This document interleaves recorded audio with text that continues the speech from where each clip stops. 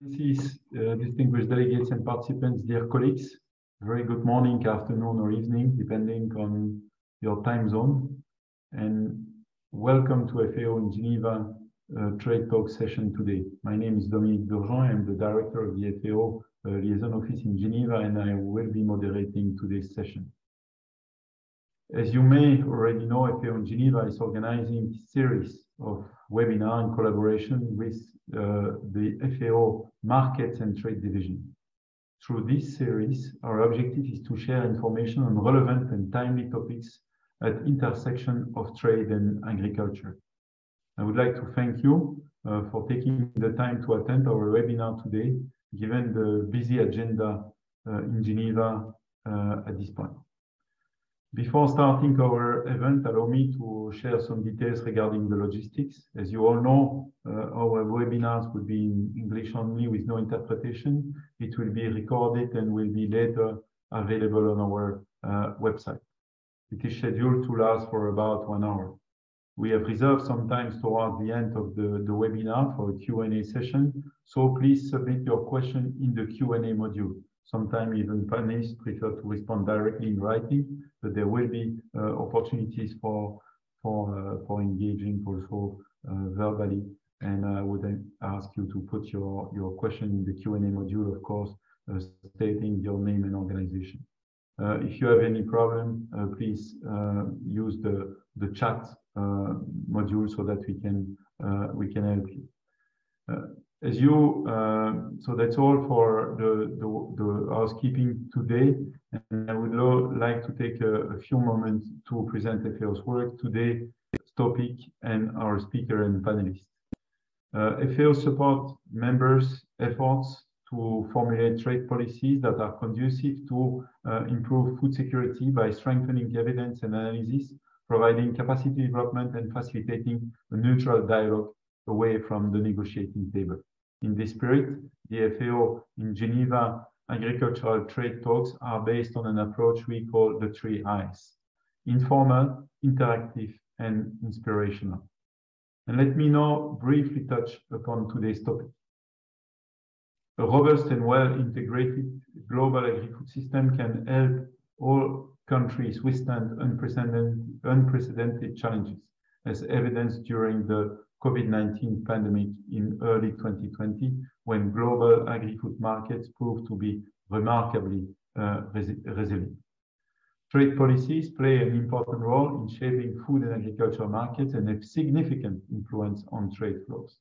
Efficient trade can promote world food security and better nutrition, and therefore trade policies in food and agriculture should aim to safeguard global food security, address trade-offs between economic, social, and environmental objectives, and strengthen the resilience of the global agri-food system.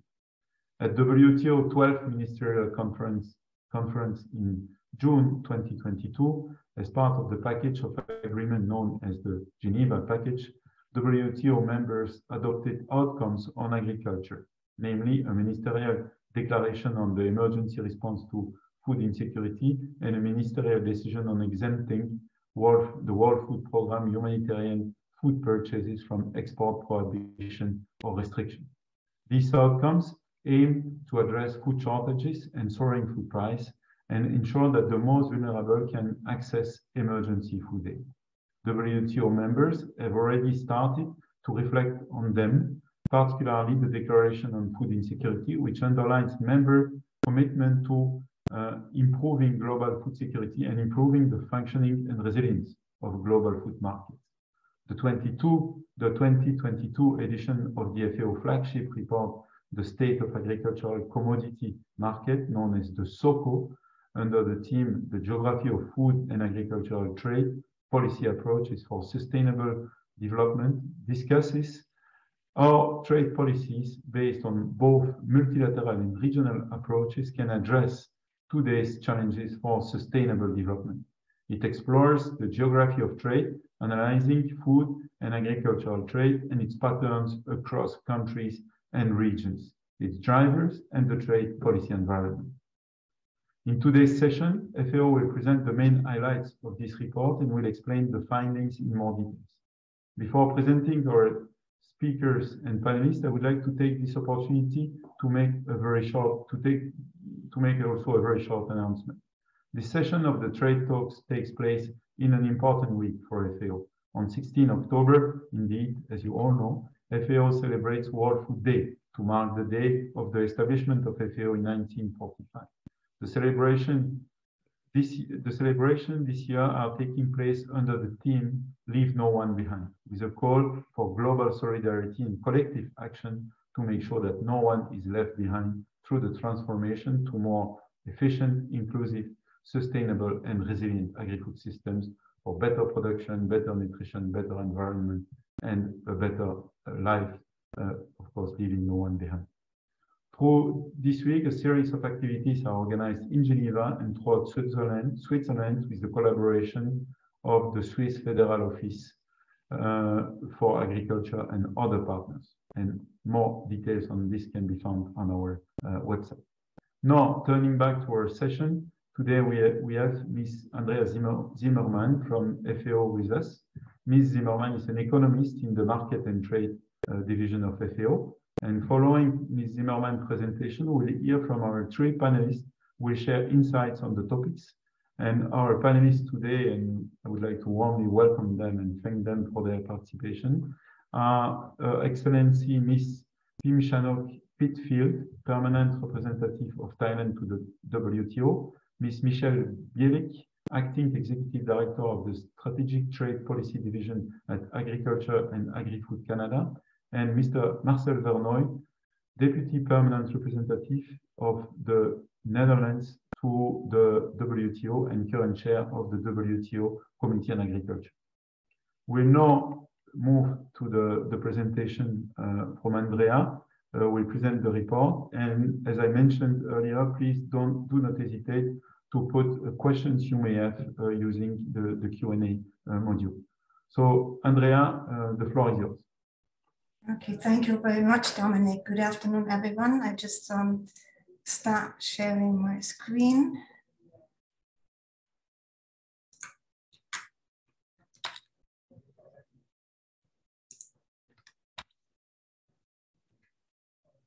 Okay, I hope you cannot see my slides.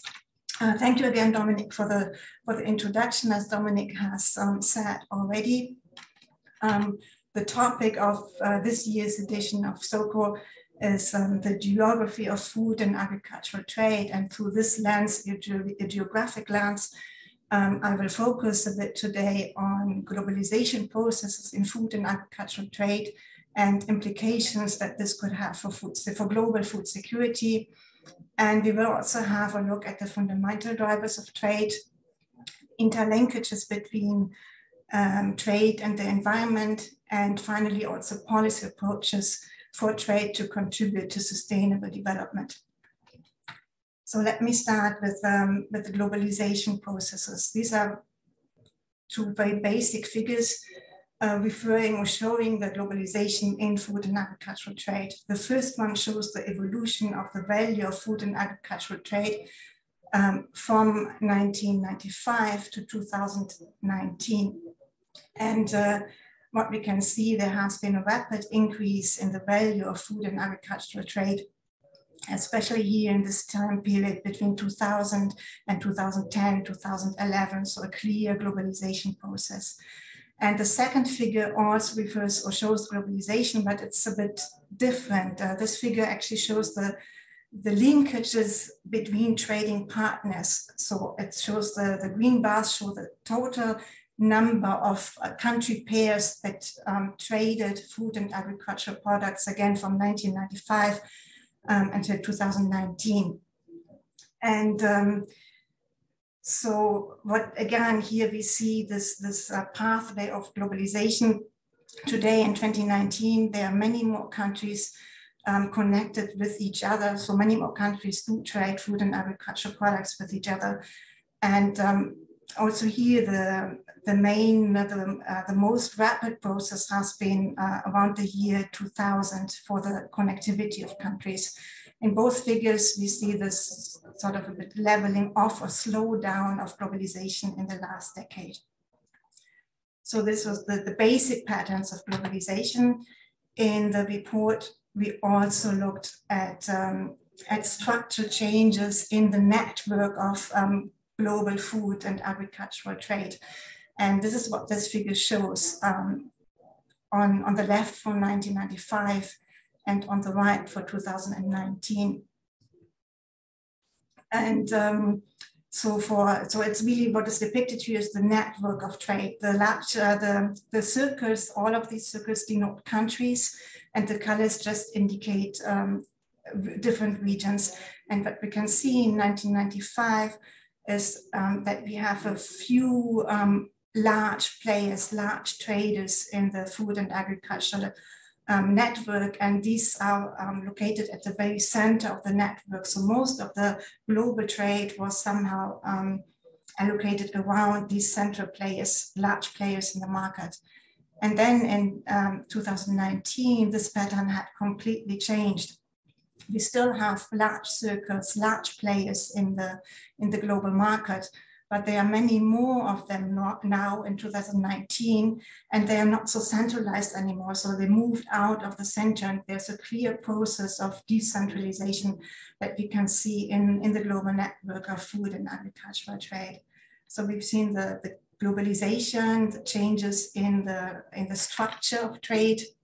And the question is, what does this imply for the resilience of countries to shocks in their trading partners? And this is what we can see in these two figures. The first figure, the upper figure, shows a basic measure of the connectivity of countries. So it basically shows the distribution of connectivity across countries, how many trading partners countries connect to. And in green, we have the area in green for 1995. And what this shows is that in 1995, there were only very few countries here located at the right tail that really had a high connectivity that used to trade with many trading partners. But most of the countries here in the peak of the distribution, they had a relatively low connectivity. They traded only with a few trading partners. And then between 1995 and 2007, this pattern had completely shifted. The distribution had completely shifted to the right. So it became much more symmetric and trade became much more balanced. So what we have now is we have many more countries that trade with more trading partners. So most of the countries are somewhere located here with an average, and they are connected to a sort of average number of trading partners. And this, of course, implies that, that the global network of food and agricultural trade has become more resilient. If we have more countries that are better connected among each other, it's easier for these countries if, for example, one of the trading partners would drop out to source imports from one of the other trading partners because there are established trade relationships already. So this is the overall pattern, an increase in resilience to shocks. But then if we look at the second figure, it gives a completely different pattern. And the second figure also shows connectivity, but it now focuses more on it shows actually how many food and agricultural products are traded through these individual links. And what we can see is a much higher concentration. Still in 2019, most of the countries here used to trade only few specific products with few specific trading partners. So there is a lot of concentration, and this of course implies that countries can be more vulnerable to shocks. We see that, for example, the wheat trade network is one of the most concentrated networks. And we see what is happening now with the war in Ukraine. There are many countries that are highly dependent on trade, on imports from the countries that are affected by the crisis. And this has, of course, repercussions on global trade and global food prices. So this is the development of the resilience to shocks. Again, even here, we can see that in 1995, the concentration was still much, much higher. So it has already become a bit better, but countries are still encouraged to diversify their import sources to become more resilient to shocks in their trading partners. So that was sort of the global pattern. We also looked at regionalization tendencies in food and agricultural trade. And this is depicted in this figure, which shows the evolution of trade clusters over time. And what we found is that trade intensity is usually higher within rather than across regions. And this is why we arrive at these regional trade clusters. All of these clusters, or most of these clusters, are actually shaped by geographic proximity, by similar preferences, and also by trade agreements. So in some of these clusters are really very stable. There's only one exception, and that is Africa, which has not really formed a stable regional cluster so far. So we can see the colors in Africa changing over time. That's because the countries in Africa used to connect to different trade clusters, but there's no dedicated African trade cluster.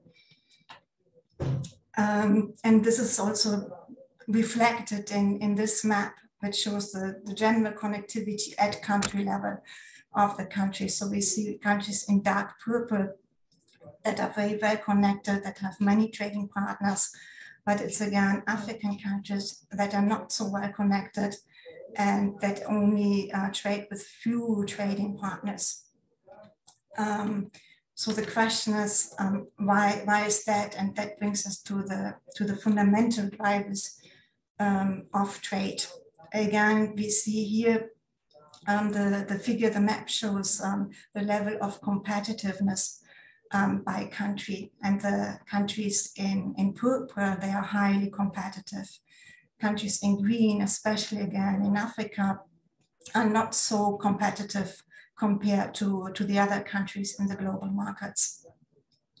And at the same time, we also found that comparative advantage, so the ability to produce at lower opportunity cost, the strength, the influence of comparative advantage was relatively low in Africa. So countries in Africa are not so specialized, and there's not even so much incentive for them to exchange, to trade with each other.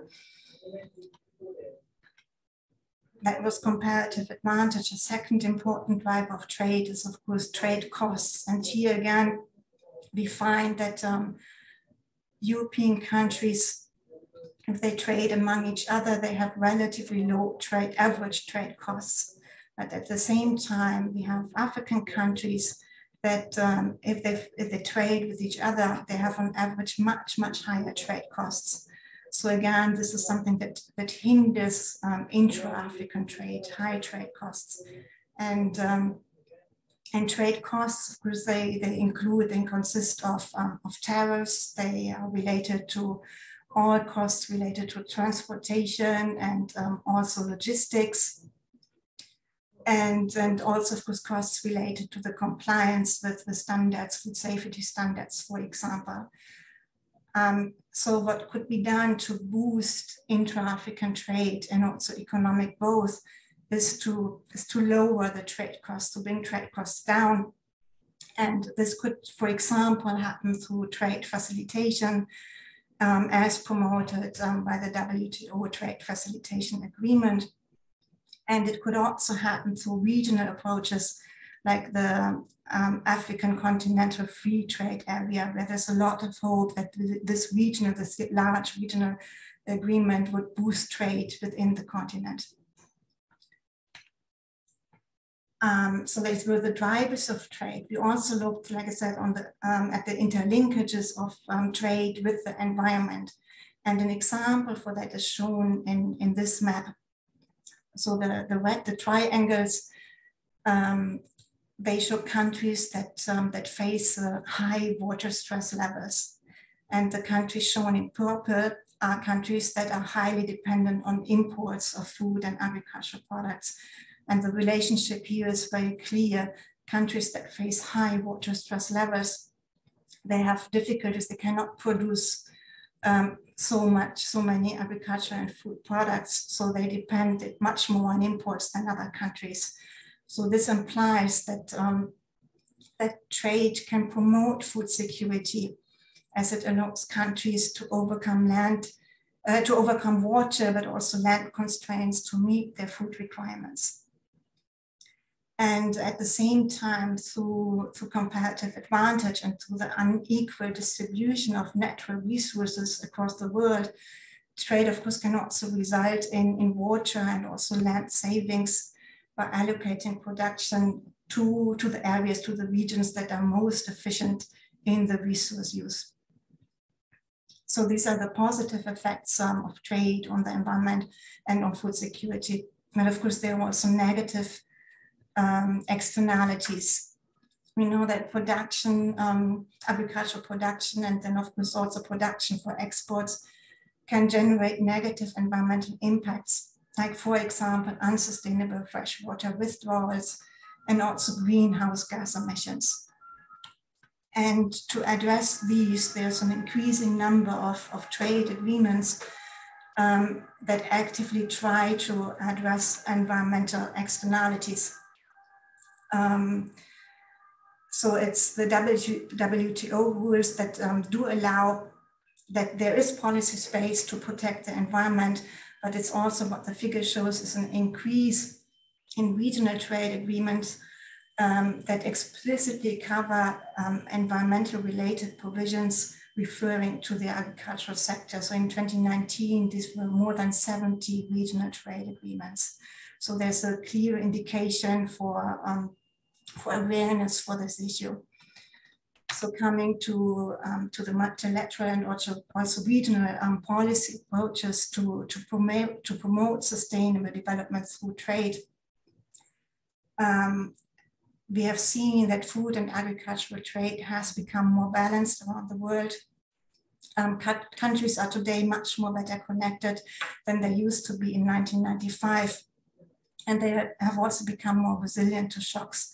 But we've also seen that, that some vulnerabilities in the agricultural market still remain. And countries should seek to further diversify their import sources. And also, of course, to avoid fragmentation of the global market. We have had a look at the comparative advantage and trade costs as drivers that shape the geography of trade. And we've seen that it's especially low-income countries that should increase their productivity and also try to lower trade costs in order to promote trade and also economic development. We've seen that for this, both regional and multilateral trade agreements can be conducive.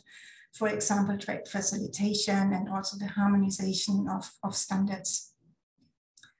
We know that regional trade agreements can create gains, create gains, especially through promoting regional value chains. But there's also risk that in the negotiation process for regional trade agreements, that especially low-income countries would be left out from the trade integration process. So, and in general, to fully leverage gains globally through comparative advantage, it is multilateral trade reform that would be most conducive, most beneficial, and which is also the most efficient way to promote market access and economic growth, economic development, and inclusiveness for all countries in the world. On the environmental side, we've seen that trade promotes food security and it helps countries overcome natural resources constraints. It also has an efficiency enhancing effect on natural resources use. And again, because natural resources are unequally distributed around the world, multilateral approaches would be needed to fully leverage this potential that trade has. At the same time, we've seen there can be negative environmental externalities, impacts of production for exports. And here it's multilateral rules and increasingly also regional trade agreements that can help address negative environmental impacts, but especially at the local level, so in the domestic market, so for localized environmental externalities, like, for example, biodiversity loss or unsustainable freshwater withdrawals. However, for global challenges, what is needed are global solutions, global environmental externalities such as climate change, greenhouse gas emissions that still happen in one country, but that would affect the whole world, can only effectively be addressed by multilateral approaches. So that was a quick overview of SOCO 2022, and I thank you very much for listening.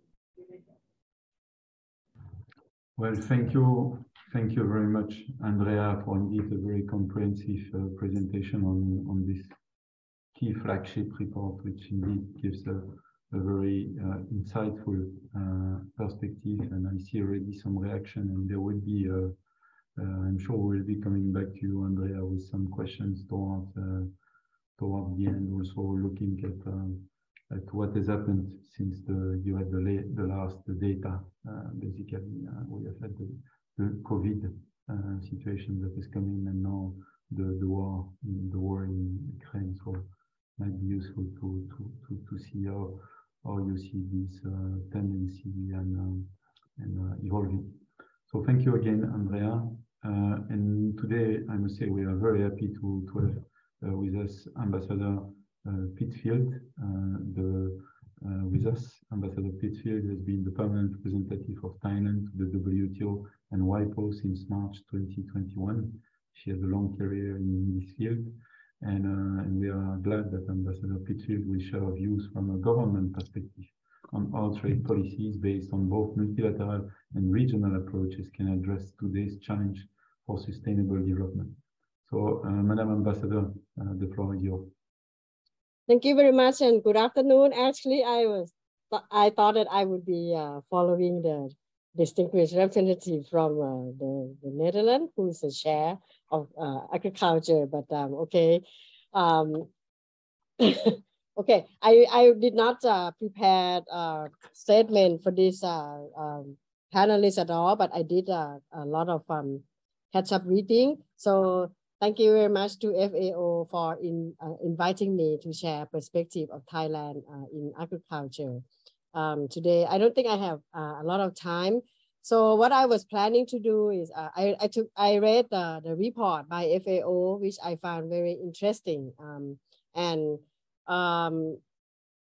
maybe like Mr. Martin Fowler here, the report may not touching on many new aspects that is happening around the world right now, but I think it forms a good basis of where agricultural trade is right now, and what are the things that maybe we have to consider in the future. So I plan to talk briefly about the Thailand agriculture policy, and then maybe touch on the current the aspect in FTA versus WTO, and then I would just try to be inspirational to you, like Mr. Dominic said. We have to meet three eyes. Informal, interactive, and inspirational. I'm not sure I can be inspirational, but I'll try my best. So let me start very briefly on agriculture in Thailand. We are a major agrarian society still, even though agriculture production as well as export has decreased a lot since I started working in the Ministry of Commerce. Right now, it is less than the GDP share of agriculture is less than 10%. Is less than 10%, but in terms of population, we are still between 30 to 35 of the Thai population is still engaged in agriculture, and therefore agriculture trade and agriculture negotiations has always been an important part when we negotiate trade agreement, be they at the WTO or in FTA negotiations.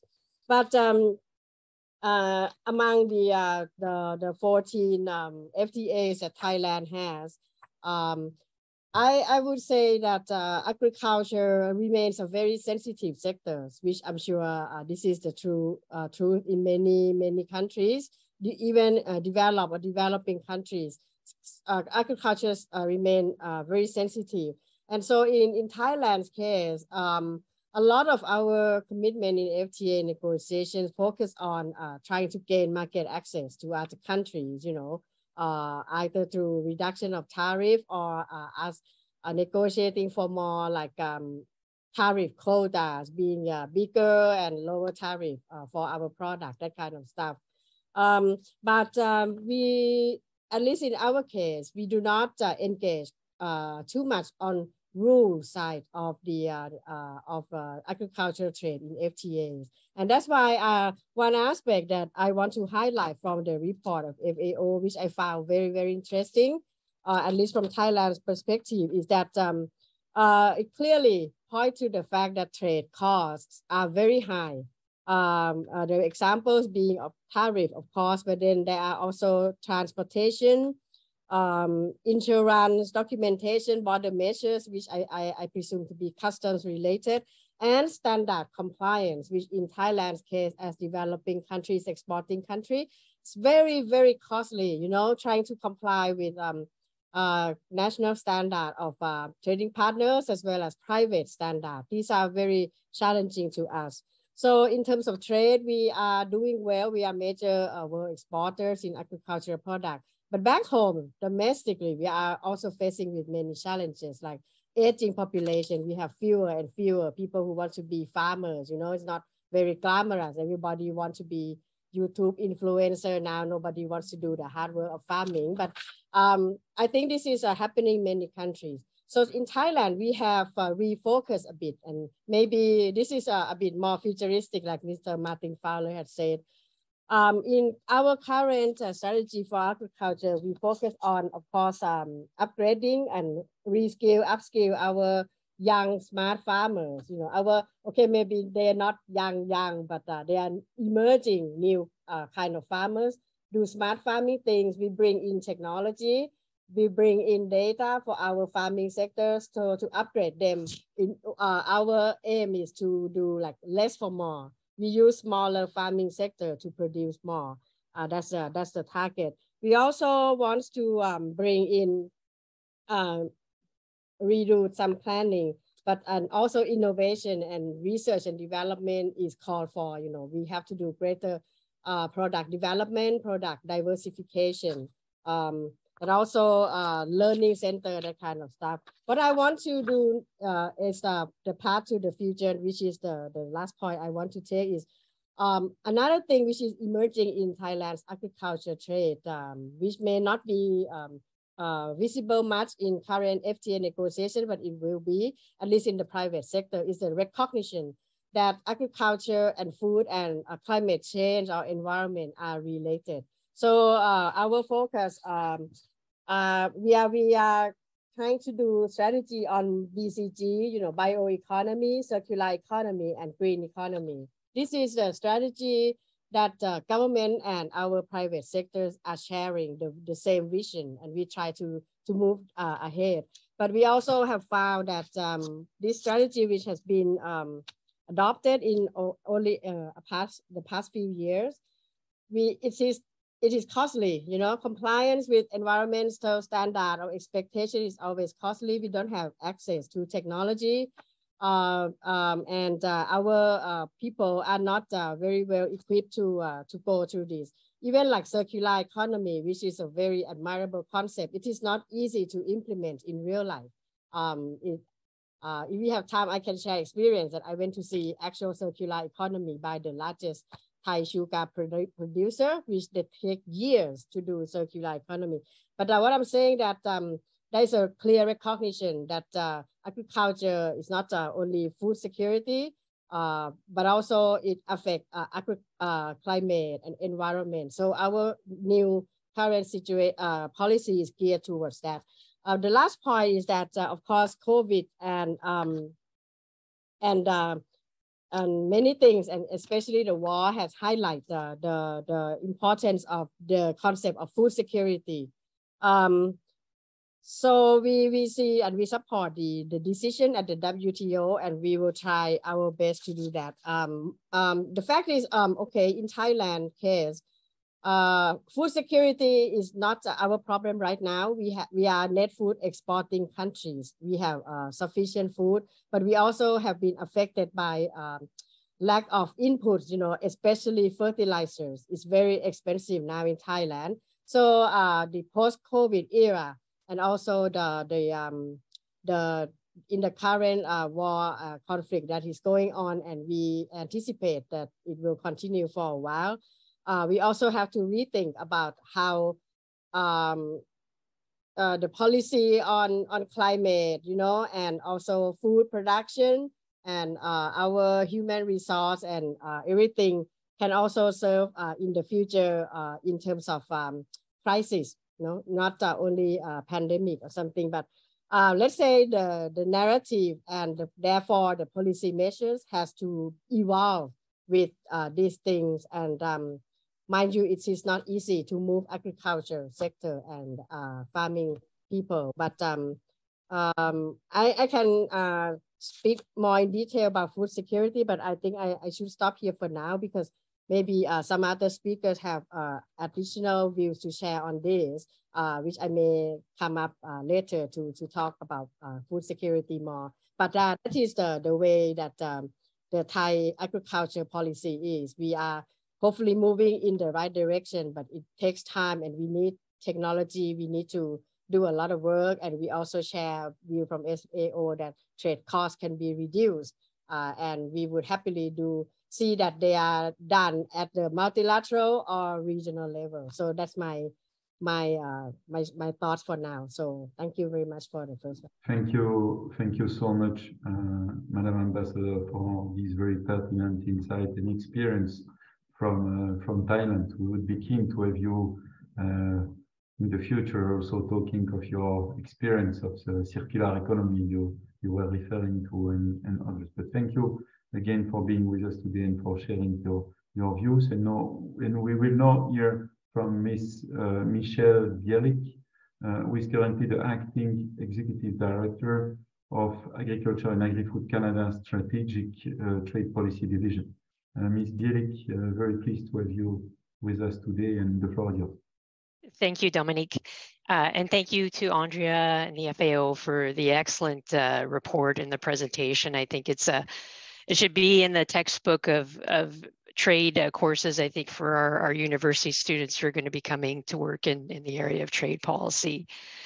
I think, first of all, I think you touch on, many of the things that we're grappling with in Canada in terms of how to best use that regional level of strong cooperation combined with what we can do at the multilateral level to address, the so many challenges that the global ag sector faces with the pandemic, with extreme weather events that are affecting production and food prices, and of course with the Russian invasion of Ukraine and the impacts that's having on supply chains and food security.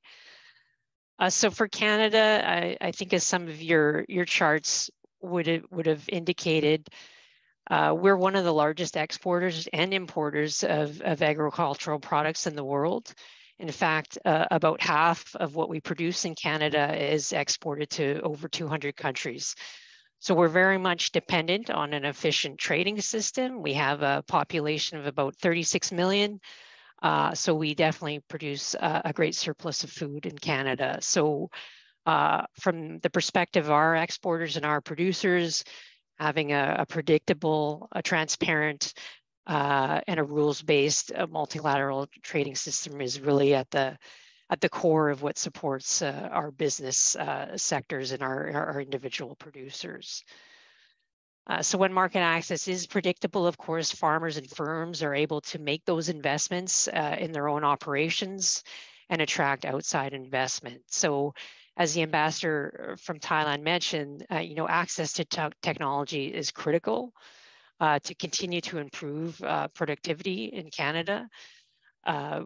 Producers' access to new technologies, new varieties for new crops, clean technologies is imperative if we are collectively to reverse some of the downward trajectories that we're seeing in agricultural productivity growth, and to continue to build resilience into our food systems and sustainability into our food systems. So Dominique, you mentioned at the start, of course, the ministers' decisions that were taken at the June WTO ministerial conference. For Canada, those are critical and successful to our efforts to kind of push the envelope in the multilateral setting. Of course, ministers adopted a decision to exempt the non-commercial humanitarian purchases by the World Food Programme to support its work to provide critical food assistance to the most vulnerable. The ministerial declaration on the emergency response to food insecurity recognizes the actions that members could take to promote and support food security. And of course, all this is critical to, I think, helping to address some of those systemic challenges that we're facing today. And so, as noted in the FAO report, trade is one element of a number of various factors that can help us contribute to more sustainable development. And among other things, we need to consider the role of technology and knowledge, which can promote productivity and growth. So, of course, innovative farming practices and technologies will be critical to meeting the challenge of feeding an additional 2 billion people by 2050. And innovation will be a key part of supporting the livelihoods and the sustainably growing our food on less land with fewer imports. I would say, though, that one of the things I think in Canada that's most important is, trying to use our FTA approaches and our multilateral approaches to weave in some of the, the things that we hope to see in terms of environmental responsibility. So on the subject of regional FTAs, what we do as a Canadian government, the government's assessments of the potential environmental impacts of a proposed FTA explore the linkages between the environment and the liberalization of trade, including for ag products. One of the objectives of the assessment is to assist negotiators to take into account environmental considerations with a view to mitigate risk and enhance benefits. In addition, it supports the identification of possible needs for additional domestic measures to further mitigate some of the environmental risks.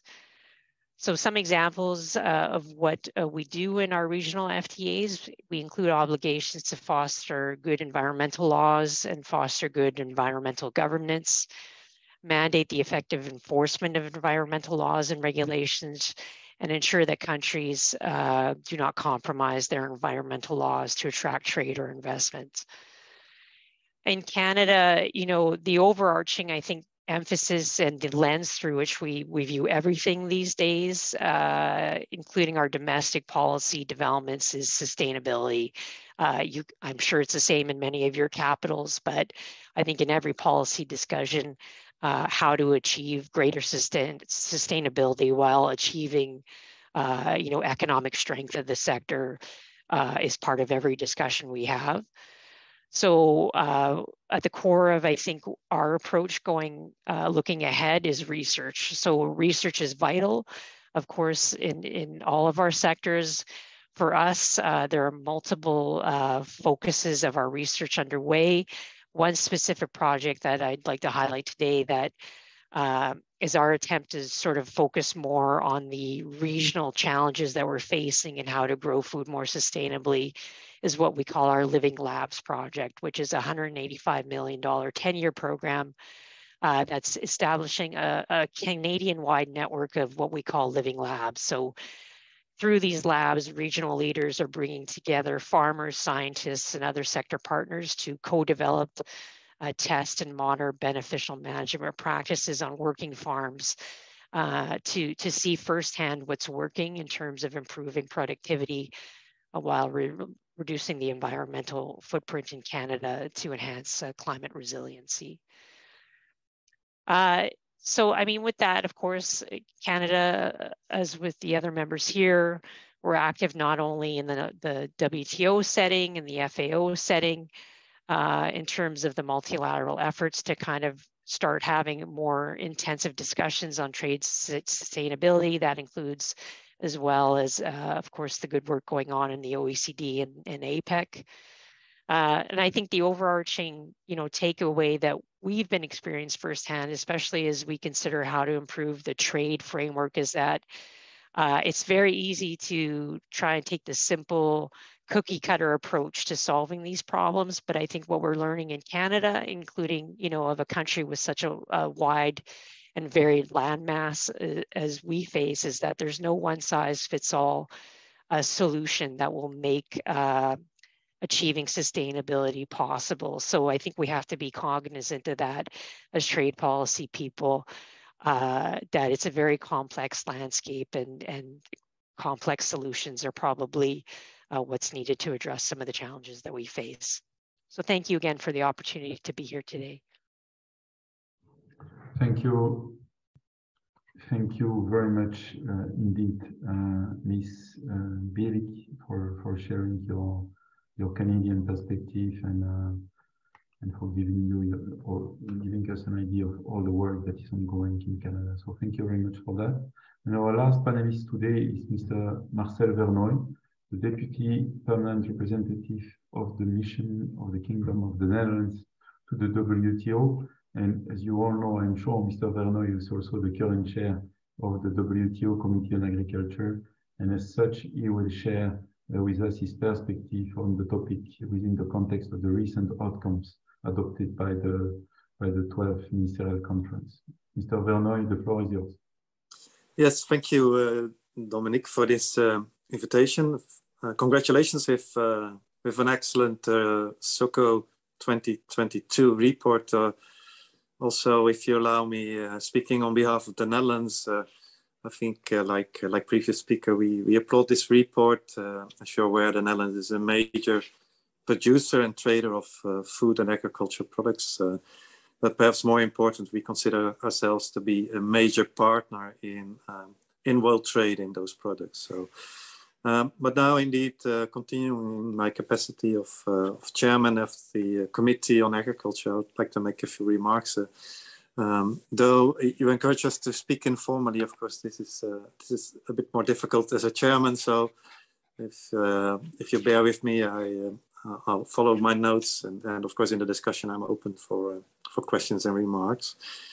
So, like you have mentioned in your reports, clearly countries have different natural endowments and varied climate conditions, and this results in different opportunities to produce agriculture products and foods. Of course, there's much more to it, but this is the basic assumption. And to focus on food, international trade is critical for the movement of food from surplus to deficit areas. It's rather imperative to have a functional and reliable trade transmission belt.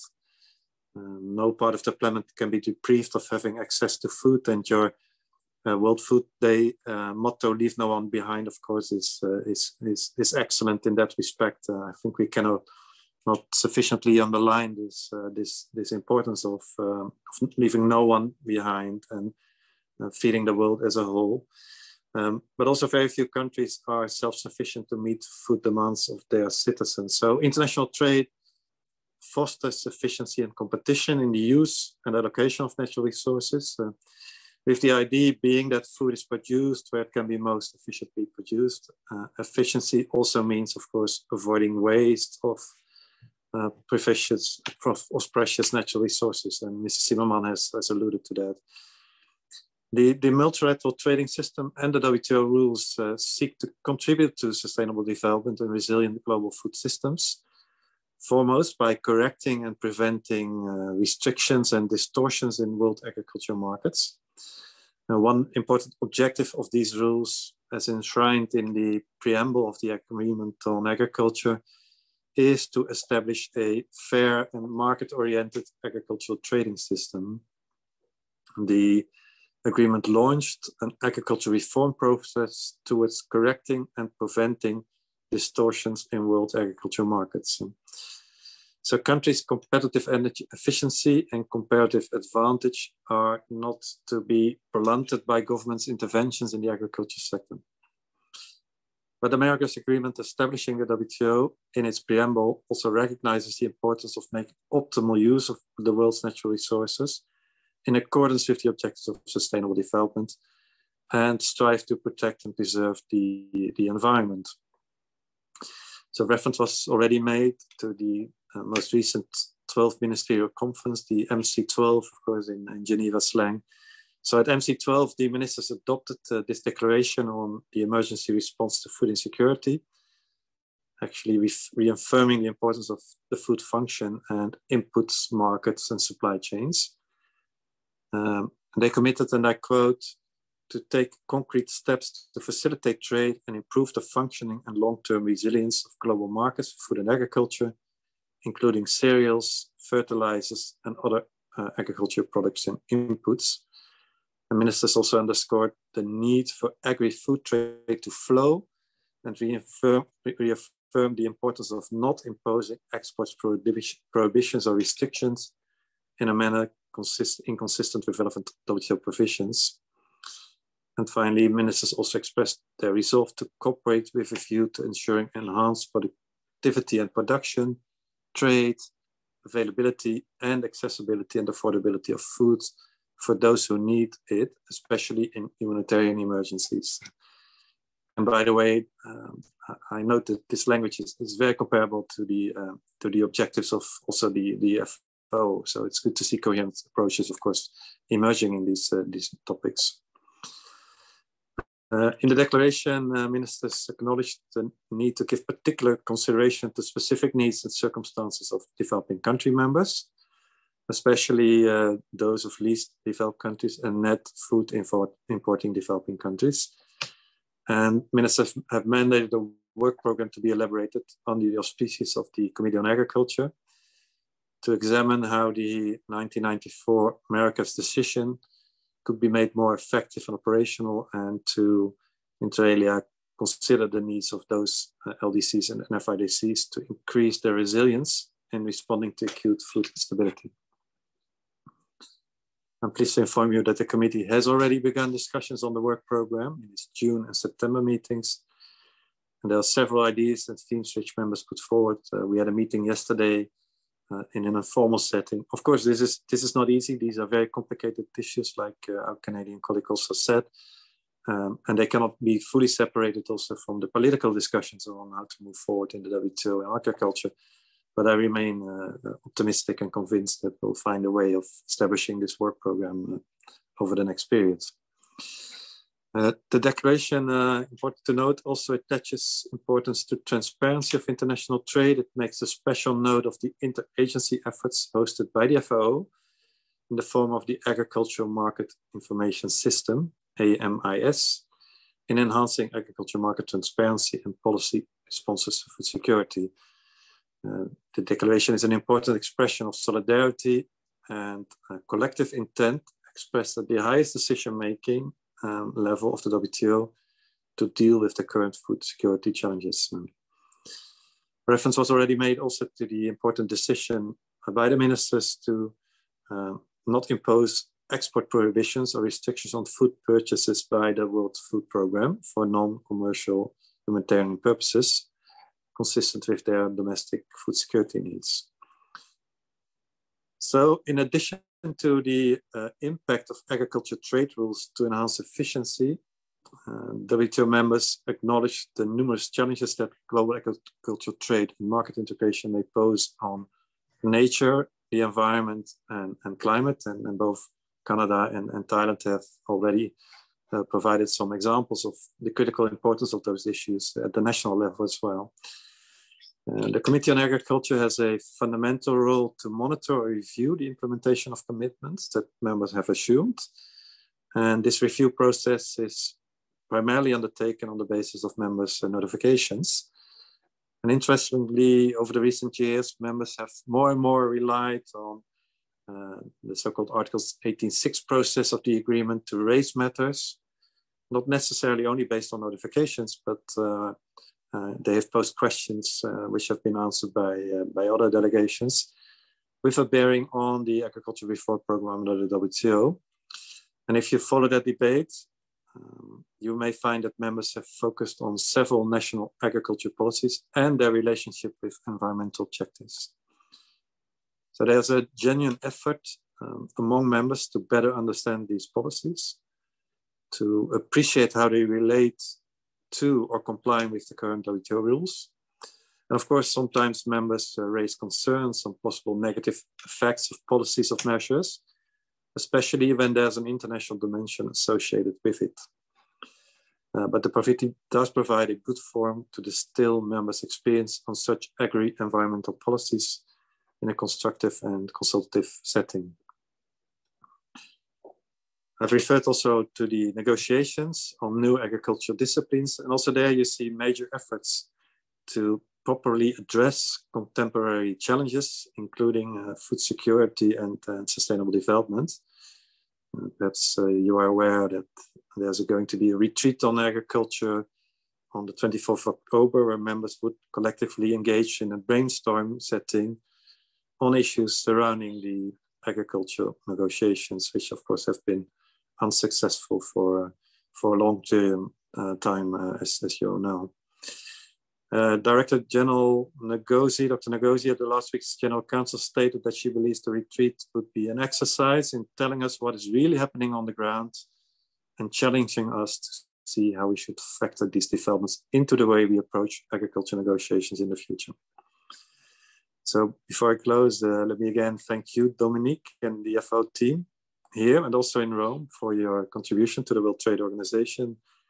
You offer the WTO membership very rich written papers for the co-debates, for example, also over the past years on COVID-19 and all kinds of other food security related matters. We, of course, are expecting more from you to come, so we are very much encouraging you to continue your contribution and participation, including in this work program for LDCs and net food importing developing countries. And we were delighted with yesterday's technical workshop at the Food and Agriculture Organization. Indeed, on this issue of fertilizer, the ambassador of Thailand already mentioned the critical importance of sharing information on the global situation in fertilizers. And again, also there, the FAO contributed with an excellent analysis of the situation. This initiative was, by the way, organized by Chile. So we'll keep you informed, and we look forward to your continued cooperation, both from my side as a chair, but also on behalf of the WTO Secretariat. Thank you for the excellent cooperation.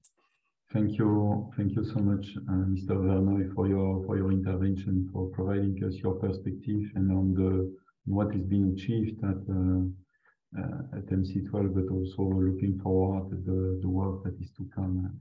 And I can assure you that as FAO, we are committed to keep doing our work in informing, providing the evidence for that really feeds into the negotiation. And by the way, the dialogue series that is taking place on agricultural trade is done, of course, in close cooperation with the Market and Trade Division of FAO, that are really the one generating a lot of this information that we are discussing. So thank you again for being with us.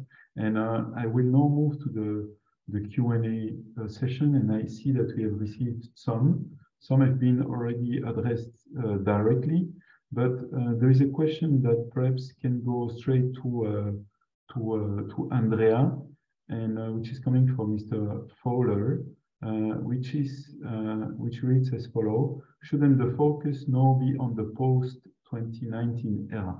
Admittedly, based on this very interesting and useful historical perspective, it will be fascinating to see what has happened in all of these relationships in light of the pandemic and now in light of the conflict. And as a matter of fact, there has been a report on the impact of COVID on trade, which you have authored also, Andrea. So you may want to give us a bit more on that. Okay, thank you very much, Dominic. Thank you very much, Mr. Fowler, for this interesting question. It is true that in the report, we have really focused on the long-term development. So we looked at the 1995, the establishment of the WTO until 2019.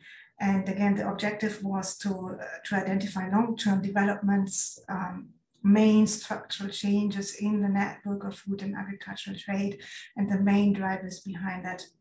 It is true that since then, we've had a global pandemic and we now have a deep crisis through the war in Ukraine. So there are sort of new risks to the network. And especially for COVID-19, we have seen that the network of food and agricultural trade has actually been extremely resilient. So we have done a lot of research on that in our division. Several reports or papers have come out of the on this issue. And what we could very clearly see, there was a disruption, a strong disruption of food and agricultural trade, but only at the very beginning of the pandemic. So it was March and April 2020, basically when most of the countries in the world had started their lockdowns. And of course, that was a massive disruption for all markets. And we also could see this decline, a clear drop in food and agricultural trade. But back then, of course, it was very important, for food security to keep food and agricultural trade flowing. And there has been a lot of engagement from all stakeholders worldwide, especially also from the international community to make this happen, to keep markets open and to keep trade flowing. And so what we saw was really a disruption in 2 months in 2020 caused by the pandemic, but then again, immediately after that, a strong recovery, and at least at global level, there have been no other major disruptions caused by the pandemic in 2020 or in 2021 anymore. Actually, for this report, we again had a look at the data, but it was all smooth. Then, of course, in 2022, it was the war that hit agricultural markets, that affects large players in the market. And we've seen already in the report, in the slides that I've shown today, is that that especially in the networks, in the food groups that are exported by Ukraine and by Russia, there's a strong concentration in the markets, and there are strong dependencies at global level.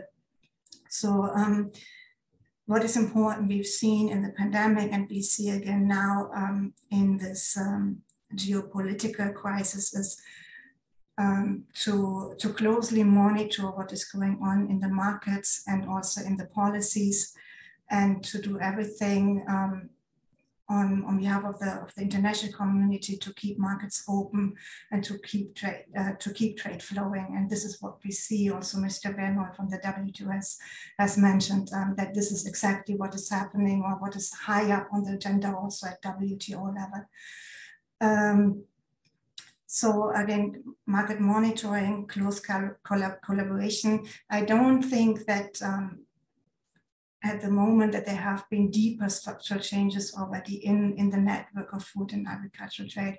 But this, of course, for sure not from the pandemic, but of course for the war, we need to see how this is going to evolve. Of course, there's a risk of fragmenting markets. We've seen that also with regionalization tendencies. But at the moment, we cannot really know how this will evolve. The last part of the question, is this going to continue? Of course, we don't know. We know there's apparently a higher risk to have more global pandemics. We don't know how COVID-19 is going to evolve. We don't know the geopolitical situation. So these are all risks that can affect all markets in general. But what we know for sure is that we will see more impacts from climate change. And there's no question around this. So this is something that really needs to be addressed, and it also needs to be addressed at the global level. Yeah, indeed, a lot of uncertainties. Thank you very much, Andrea. We have another question that you may want to address, but also perhaps the other speakers, which relates to multilateral negotiation in agriculture, which have indeed been slow. And as we have seen, instead, regional trade agreements have proliferated rapidly. How does this affect agricultural trade, and what are the implications for sustainable development? I don't know if one of our panelists wants to take it. Or, I may not, sorry. Yeah, I wanted to talk shortly about two more points, which may not directly answer the question, but I want to raise about our experience in multilateral and regional or FTAs. What I have noticed is that for FTAs, I think they both have different roles. At least that is my view from experience.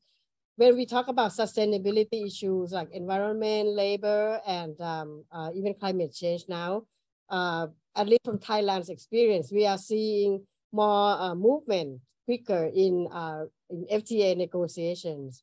We currently, maybe we don't have a very extensive chapters on environment yet, but there are more of them than in the WTO. But having said this, so my 2 cents of thoughts for now is that for sustainability issue, there are some room and some understanding to move quicker in FTA or bilateral or regional, because it is easier to foresee the consequence. You know, you're doing it with limited numbers of trading partners, so it is easier. But having said this, I still think that WTO has important role to play, not because I am ambassador to WTO, but it is true that certain multilateral issues need multilateral consultations. And on this, I don't want to talk about environment, but let's say things that has been raised in the report about the vulnerability of some countries, developing countries, especially LDCs and food importing countries. You know, like the report correctly highlighted the fact that like in Africa, they are highly dependent on imports of specific products from certain countries, not even in their own region. And from experience of Thailand, who has many neighbors as in LDCs countries, we recognize that there are challenges still, but I would say there are also potentials. But the COVID and the war have complicated people from these countries. So we need to discuss it in multilateral setting to make food security and how to address the vulnerability of certain of some countries. You know, I think they have to be horizontal. So I would prefer that these issues related to food security be taken up in Committee on Agriculture, which Thailand will participate. So there are roles to play, but maybe certain issues are moving faster here and there. But yeah, that's my 2 cents of thought. Thank you. Sorry. Thank you very much, Madam Ambassador. Anybody else willing to contribute to Mr. Vernoy? Yes, of course, the best thing for us to discuss Africa would be for the African delegates to come forward. But I think a few elements are critical. First, the population on the African continent is expected to continue to grow quite rapidly. And also in the report, I think Mrs. Zimmermann, you've highlighted the vulnerability in Africa on climate change, water shortages, and so on. So we need to continuously to focus on providing support for the African continent as a whole, and of course within that all its diversity at the national and local level. Productivity of agriculture has to increase in a climate smart, environmentally sound manner, bringing, by the way, a lot of opportunities for business, also small businesses in the agri-food sector. The Ambassador Pitfield has alerted to the critical importance to keep agriculture, of course, spot on also for young entrepreneurs, etc. This is critical even more, I think, for the African continent. Because if farmers are producing, but then their products are not reaching the consumers, and there's a huge gap between, of course, the countryside and cities also in Africa. So this whole production-based, of course, the FAO is a key partner in that process. But like I said, we need a multiple strategy. We need global trade to continue to help feed Africa. The projections for import is that Africa will become more and more a net food importer. At the same time, we should also cherish and be proud of the tremendously important products that come from the African continent. Of course, we should not only see this as an aid relationship, we should see this as a true economic opportunity. The Netherlands being one of the biggest importers of cocoa, of course, we collaborate with Ghana and Ivory Coast, and this is such a critical asset, of course, of the African continent that we should cherish. And then coming, of course, to the question, yes, the African Continental Free Trade Agreement is excellent. It builds upon the existing regional processes in East Africa, in Southern Africa, etc. But this is very important also. And the report you have presented, Dominique, shows the trade costs in Africa between countries, which are way out of context. I think hopefully this excellent initiative for an African free trade area will help to reduce those trade costs, which will have a huge impact also again for the benefits to farmers and consumers. Okay, thank you very much, Mr. Vernooy. I don't see anybody else willing to take the floor. So let me go to the conclusion then. Well, we have heard today about indeed the geography of food and agricultural trade, including the globalization and regional integration, fundamental drivers of trade, role of natural resources and impact on trade, policy approach for trade to contribute to sustainable growth. We have had the opportunity to discuss how trade policies based on both multilateral and regional approach can be used to address challenges for sustainable development. Of course, this in view of the recent outcomes of the MC12. I would like to really express my sincere gratitude to all the distinguished speakers today who dedicate their valuable time to be with us this morning for Canada. And I would also like to thank our colleagues, of course, as I mentioned already, in the FAO Market and Trade Division, and of course in my office, the FAO in Geneva office, for organizing this webinar. Last but not least, our gratitude goes to the participants for taking the time to join us today.